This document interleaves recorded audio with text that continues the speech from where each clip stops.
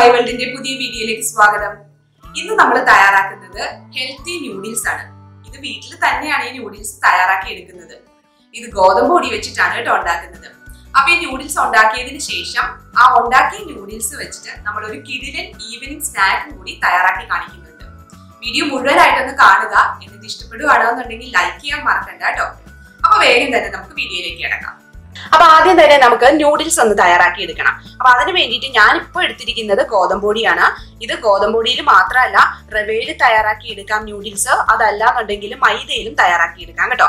അപ്പൊ ഞാനിവിടെ 250 ml കപ്പില് 1 cup ഗോതമ്പ് പൊടി എടുത്തിട്ടുണ്ട്. അപ്പൊ അത് നമുക്കൊന്ന് കുഴച്ചെടുക്കാൻ വേണ്ടിയിട്ട് ഒരു പാത്രത്തിലേക്ക് മാറ്റാം. ഇനി ന്യൂഡിൽസിന് കളർ കിട്ടാൻ വേണ്ടിയിട്ട് ഞാൻ ഇതിലേക്ക് ഒരു 1/4 ടീസ്പൂൺ മഞ്ഞൾപ്പൊടി ചേർത്ത് കൊടുക്കുന്നുണ്ട്. ഇത് ഓപ്ഷണൽ ആണ്, നിങ്ങൾക്ക് ഇഷ്ടമാണെങ്കിൽ മാത്രം ചേർത്ത് കൊടുത്താൽ മതി കേട്ടോ. ഇനി ഇതിലേക്ക് നമുക്ക് ആവശ്യത്തിനുള്ള ഉപ്പും കൂടി ചേർത്ത് കൊടുക്കാം. ഇനി ഇതിലേക്ക് നമ്മൾ ചേർത്ത് കൊടുക്കാൻ പോകുന്നത് ഓയിലാണ്. 1 ടീസ്പൂൺ ഓയിൽ, അതായത് വെളിച്ചെണ്ണ ചേർത്ത് കൊടുക്കരുത്. സൺഫ്ലവർ ഓയിലോ അതല്ലെങ്കിൽ ഏതെങ്കിലും റിഫൈൻഡ് ഓയിൽ ചേർത്ത് കൊടുക്കാം. ഇനി ചേർത്തിരിക്കുന്ന ഇൻഗ്രീഡിയൻസ് ഉണ്ടല്ലോ, ആദ്യം നല്ലതുപോലെ ഒന്ന് നമുക്ക് മിക്സ് ചെയ്തെടുക്കാം. അതിനുശേഷം വേണം വെള്ളം ഒഴിച്ചിട്ട് കുഴച്ചെടുക്കാനായിട്ട്.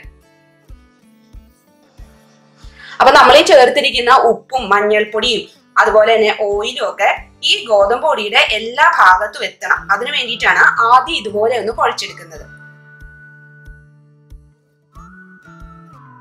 ഇപ്പൊ ഞാൻ നല്ലതുപോലെ മിക്സ് ചെയ്ത് എടുത്തിട്ടുണ്ട്. ഇനിയിപ്പോ നമുക്ക് എന്താ ചെയ്യേണ്ടതെന്ന് വെച്ചാല് ഇതിലേക്ക് കുറേശ്ശെ വെള്ളം ചേർത്തിട്ട് ചപ്പാത്തിയുടെ മാവ് കുഴച്ചെടുക്കൂലേ, ആ പരുവത്തിന് കുഴച്ചെടുക്കണം. അതായത് നല്ലതുപോലെ സോഫ്റ്റ് ആയിട്ടുള്ള മാവായിട്ട് വേണം കുഴച്ചെടുക്കാനായിട്ട്. അപ്പൊ ഞാൻ ഇതിലേക്ക് ഒരു 1/4 കപ്പ് ചെറു ചൂടുവെള്ളം എടുത്തു വെച്ചിട്ടുണ്ട്. അപ്പൊ ഇത് മുഴുവനും ചേർക്കണമെന്നൊന്നും ഇല്ല കേട്ടോ.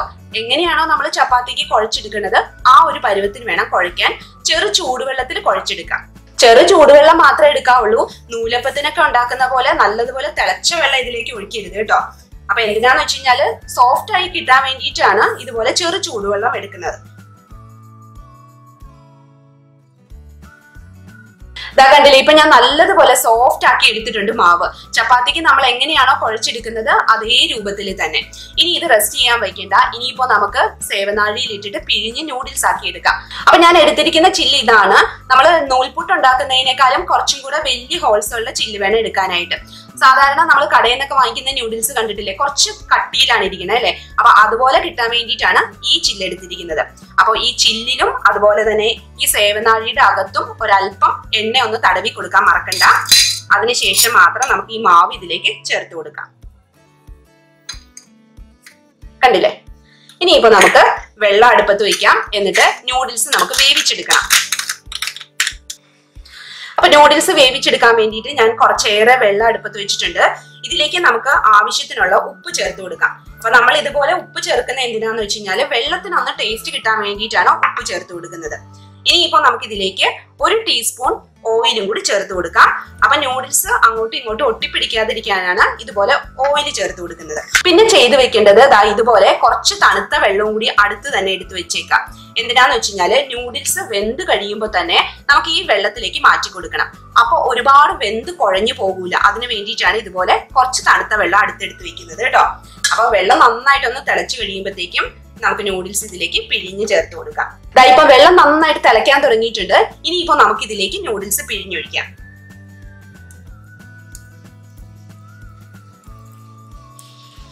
ഇതൊട്ടും തന്നെ പൊട്ടിപ്പോകുമൊന്നുമില്ല കേട്ടോ. ഗോതമ്പ് പൊടിയിലല്ലേ നമ്മൾ ചെയ്യുന്നത്.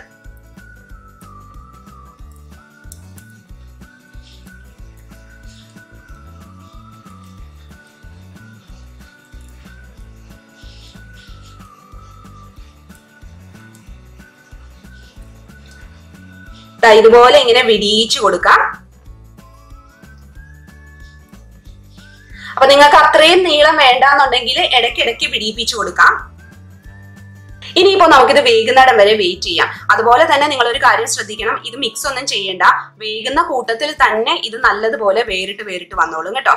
പിന്നെ 3-4 മിനിറ്റ് മാത്രമേ ഇത് എടുക്കുകയുള്ളൂ കുക്കാകാനായിട്ട്. അപ്പൊ ഒരു 3 മിനിറ്റ് കഴിയുമ്പോൾ നിങ്ങളൊന്ന് ടേസ്റ്റ് ചെയ്ത് നോക്കുക. കുറച്ചിടുന്ന് എടുത്തിട്ട് ടേസ്റ്റ് ചെയ്ത് നോക്കാം. അപ്പൊ നമുക്ക് മനസ്സിലാവുമല്ലോ വെന്തോ ഇല്ലയെന്ന്. വെന്തില്ല എന്നുണ്ടെങ്കിൽ 1 മിനിറ്റും കൂടി എക്സ്ട്രാ ആയിട്ടൊന്ന് വേവിച്ചെടുക്കാം.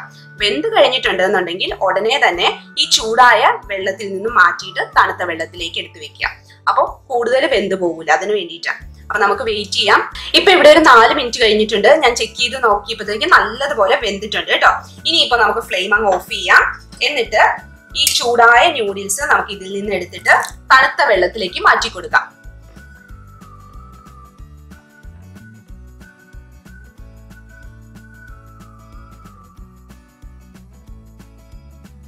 ഇനിയിപ്പോ എന്താ ചെയ്യേണ്ടതെന്ന് വെച്ച് കഴിഞ്ഞാല് വെള്ളമൊക്കെ ഒന്ന് ഡ്രെയിൻ ചെയ്തതിന് ശേഷം 1 or 2 പ്രാവശ്യം തണുത്ത വെള്ളത്തിൽ ഒന്നുകൂടി ഒന്ന് കഴുകിയെടുക്കാം. അപ്പൊ ഞാൻ അങ്ങനെ കഴുകിയെടുത്തിട്ട് വരാം. ഡ്രെയിൻ ചെയ്തതിന് ശേഷം ഞാൻ 2 പ്രാവശ്യം ഒന്നുകൂടെ തണുത്ത വെള്ളത്തിൽ കഴുകിയെടുത്തിട്ടുണ്ട്. അങ്ങനെ നമ്മുടെ ഹെൽത്തിയും ഈസിയുമായിട്ടുള്ള ഗോതമ്പ് പൊടി കൊണ്ടുള്ള ന്യൂഡിൽസ് ഇവിടെ റെഡിയായി. അപ്പൊ നിങ്ങൾക്ക് ഇത് വെച്ചിട്ട് വെജിറ്റബിൾ നൂഡിൽസ് തയ്യാറാക്കി കൊടുക്കാം കുട്ടികൾക്ക്. അതല്ലാന്നുണ്ടെങ്കിൽ ഏതെങ്കിലും തരത്തിലുള്ള മീറ്റ് കയ്യിലുണ്ടെന്നുണ്ടെങ്കിൽ അത് വെച്ചിട്ടും തയ്യാറാക്കി കൊടുക്കാം കേട്ടോ. അപ്പൊ ഞാൻ വെജിറ്റബിൾ നൂഡിൽസും ഇതിന് മുന്നേ അപ്ലോഡ് ചെയ്തിട്ടുണ്ട്. റീസെന്റ് ഞാൻ ചിക്കൻ നൂഡിൽസും അപ്ലോഡ് ചെയ്തിട്ടുണ്ട്. അപ്പൊ അതിന്റെ രണ്ടിന്റെ ലിങ്ക് താഴെ ഡിസ്ക്രിപ്ഷൻ ബോക്സിലുണ്ട്, നിങ്ങൾക്ക് ചെക്ക് ചെയ്യാം. അപ്പൊ ഞാൻ ഇന്ന് അത് കാരണം തയ്യാറാക്കാൻ പോകുന്നത് ഒരു കിഡിലൻ ഈവനിങ് സ്നാക്ക് ആണ്. പനിയാരാണ് തയ്യാറാക്കാൻ പോകുന്നത്, നൂഡിൽസ് പനിയാരം. അപ്പൊ അതെങ്ങനെയാണ് തയ്യാറാക്കി എടുക്കുന്നത് നോക്കാം. അപ്പൊ പനിയാരം തയ്യാറാക്കാൻ വേണ്ടിയിട്ട് നമ്മൾ നേരത്തെ തയ്യാറാക്കി വെച്ചിരുന്ന ന്യൂഡിൽസ് ഉണ്ടല്ലോ, അത് ഒരു പാത്രത്തിലേക്ക് മാറ്റി കൊടുക്കാം. ഇനി ഇതിലേക്ക് ഞാൻ 2 മുട്ടയും കൂടി ചേർത്ത് കൊടുക്കുവാണ്.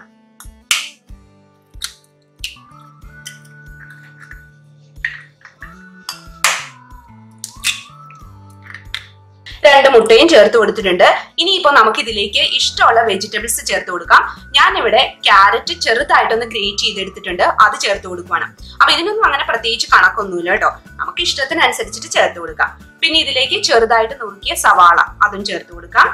പിന്നെ ഞാൻ ഇതിലേക്ക് എരിവിന് ചേർത്ത് കൊടുക്കുന്നത് പച്ചമുളകാണ്, 2 എണ്ണമാണ് എടുത്തിരിക്കുന്നത്. അപ്പൊ നിങ്ങൾക്ക് പച്ചമുളക് ചേർക്കാൻ താല്പര്യം ഇല്ലെങ്കിൽ ഇതിലേക്ക് കുരുമുളക് പൊടിയോ അതല്ലാന്നുണ്ടെങ്കിൽ നമ്മുടെ എരിവുള്ള മുളക് പൊടി ഉണ്ടല്ലോ അത് വേണമെങ്കിലും ചേർത്ത് കൊടുക്കാം.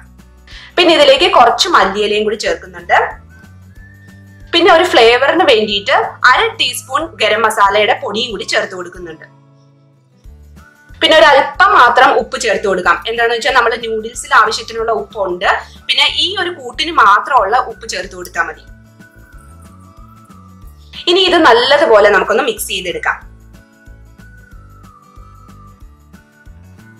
കണ്ടില്ലേ, നന്നായിട്ട് കോട്ടായിട്ട് വന്നിട്ടുണ്ട്. ഇനിയിപ്പോ നമുക്കിത് പനിയാരം പോലെ ചുട്ടെടുക്കാം. വളരെ സിമ്പിൾ ആണ്. കുട്ടികളൊക്കെ സ്കൂൾ വിട്ട് വരുമ്പോഴത്തേക്കും ഉണ്ടാക്കി കൊടുക്കാൻ പറ്റുന്ന നല്ലൊരു ഈവനിങ് സ്നാക്കാണ്, അതായത് ഹെൽത്തി ആയിട്ടുള്ള ഈവനിങ് സ്നാക്ക്. അപ്പൊ ഇനി നമുക്ക് പനിയാര കല്ല് വെക്കാം. അപ്പൊ ഉണ്ണിയപ്പ ചട്ടി ഞാൻ അടുപ്പത്ത് വെച്ചിട്ടുണ്ട്. മീഡിയം ഫ്ലെയിമിലാണ് കേട്ടോ വച്ചിരിക്കുന്നത്. ഇനിയിപ്പോ കല്ല് ചൂടായി കഴിയുമ്പോൾ നമുക്ക് ഇതിലേക്ക് ഓരോ കുഴിയിലേക്കും എണ്ണ ചേർത്ത് കൊടുക്കാം. ഞാനിവിടെ സൺഫ്ലവർ ഓയിലാണ് തയ്യാറാക്കി എടുക്കുന്നത്. അപ്പൊ നിങ്ങൾക്ക് ഏത് ഓയിൽ വേണമെങ്കിലും തയ്യാറാക്കി എടുക്കാം, പക്ഷെ വെളിച്ചെണ്ണയിൽ തയ്യാറാക്കണ്ട കേട്ടോ. അപ്പൊ കല്ലൊന്ന് നന്നായി ചൂടായി വരട്ടെ. ഇപ്പൊ കല്ല് നന്നായിട്ട് ചൂടായിട്ടുണ്ട്. ഞാൻ ഓരോ കുഴിയിലേക്കും കുറേശ്ശെ എണ്ണ ചേർത്ത് കൊടുക്കുവാണ്. നമ്മൾ ഉണ്ണിയപ്പം ഉണ്ടാക്കുന്ന പോലെ നിറയെ എണ്ണയൊന്നും ഒഴിക്കണ്ട. എണ്ണ ഇപ്പൊ നന്നായിട്ട് ചൂടായിട്ടുണ്ട്. ഇനിയിപ്പോ ഇതിൽ നിന്ന് കുറേശ്ശെ മാവ് ഇതിലേക്ക് ചേർത്ത് കൊടുക്കാം.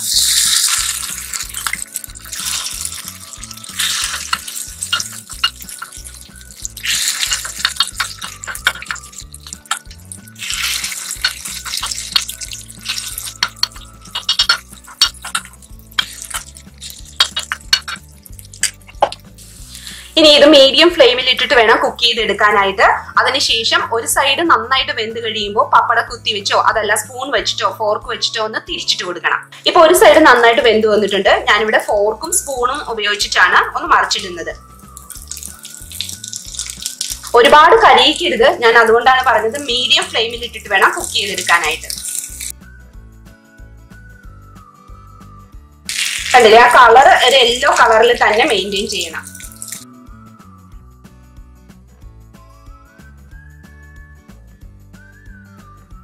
എല്ലാം മറിച്ചിട്ട് കൊടുത്തിട്ടുണ്ട്. ഇനി ആ സൈഡും നല്ലതുപോലെ ഒന്ന് വെന്ത് കഴിയുമ്പോൾ നമുക്ക് എടുക്കാം. ഒരു 2 മിനിറ്റ് കഴിഞ്ഞപ്പോൾ തന്നെ ഇത് വെന്തിട്ടുണ്ട് കേട്ടോ. ഇനിയിപ്പോ നമുക്കിത് എടുക്കാം.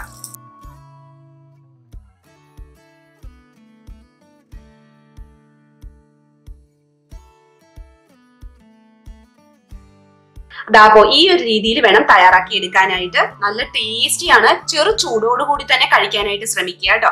അങ്ങനെ നമ്മൾ വീട്ടിൽ തന്നെ തയ്യാറാക്കി എടുത്ത ഹെൽത്തി ആയിട്ടുള്ള ഈവനിങ് സ്നാക്ക്. അപ്പൊ ബാലൻസ് ഉള്ളതും ഞാൻ ഇതുപോലെ തന്നെ ഒന്ന് തയ്യാറാക്കി എടുക്കട്ടെ. ഇനിയിപ്പോ ഇതില് എണ്ണ ഇല്ലാന്നുണ്ടെങ്കിൽ ആവശ്യത്തിനുള്ള എണ്ണ ഇതിലേക്ക് ചേർത്ത് കൊടുക്കണം. അങ്ങനെ നമ്മളിവിടെ എല്ലാം തയ്യാറാക്കി എടുത്തിട്ടുണ്ട്. എനിക്കിവിടെ 24 എണ്ണാണ് കിട്ടിയത്. 1 കപ്പ് ഗോതമ്പ് പൊടിയുണ്ട്. അപ്പൊ നിങ്ങൾ തീർച്ചയായിട്ടും ഈ ഹെൽത്തി ആയിട്ടുള്ള സ്നാക്ക് തയ്യാറാക്കി കുട്ടികൾക്ക് കൊടുക്കുക. അവർക്ക് എന്തായാലും ഇഷ്ടപ്പെടും. പ്രത്യേകിച്ച് മുട്ട ഇഷ്ടപ്പെടുന്ന കുട്ടികളാണെന്നുണ്ടെങ്കിൽ തീർച്ചയായിട്ടും അവർക്ക് ഇഷ്ടപ്പെടും കേട്ടോ. അപ്പൊ 1 കപ്പ് ഗോതമ്പ് പൊടി കൊണ്ടാണ് നമ്മൾ തയ്യാറാക്കിയത് അല്ലെ. വളരെ ഹെൽത്തിയാണ്, ടേസ്റ്റിയാണ്. തയ്യാറാക്കി നോക്കിയിട്ട് താഴെ കമന്റ് ബോക്സിൽ വന്നിട്ട് അഭിപ്രായം പറയാൻ മറക്കണ്ട കേട്ടോ. മറ്റൊരു ഈസി റെസിപ്പി ആയിട്ട് ഇനി അടുത്ത ദിവസം തന്നെ നമുക്ക് കാണാം. ബൈ.